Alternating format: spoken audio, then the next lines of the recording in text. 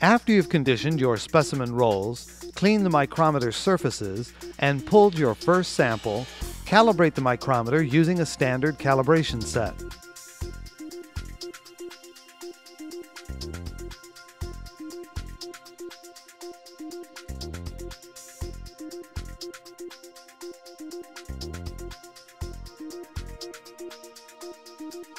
To perform the test, place one end of the sample between the plates and activate the micrometer's presser foot. Record the reading after 1 second of pressure. Remove the sample and clean the surfaces thoroughly between each test.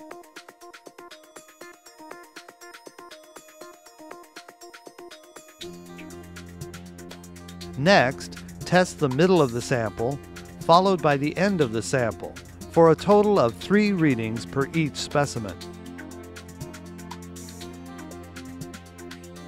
Calculate the average from the 3 test areas and report the thickness in mils to the nearest 0.1 mils.